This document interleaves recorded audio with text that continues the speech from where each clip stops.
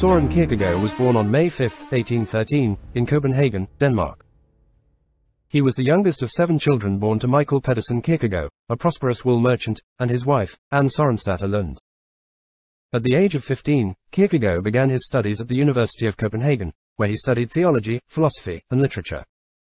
He took a keen interest in the works of the German philosopher, Johann Gottfried Herder, and the Danish philosopher, Hans Lassen Martensen. As a student, Kierkegaard was also influenced by the works of the German idealist philosopher, Georg Wilhelm Friedrich Hegel, whose philosophy he later sharply criticized. After completing his studies, Kierkegaard was torn between pursuing a career in academia or ministry. He became engaged to Regina Olsen, but later broke off the engagement, which had a profound effect on his life and work. Kierkegaard made his literary debut with a series of essays published in 1843 under the pseudonym Vigilius Hafniensis. The essays discussed the nature of faith and love, and attacked the religious establishment of his time.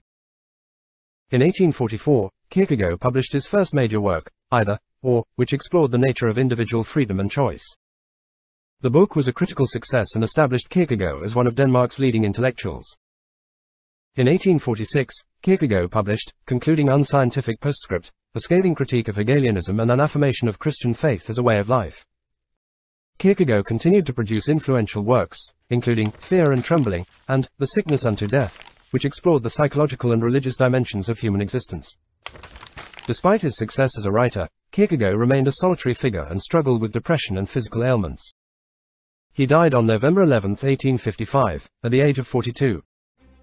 Kierkegaard's works continue to be studied and debated by scholars and laypeople alike, and his legacy lives on as one of the most important and original thinkers of the modern era.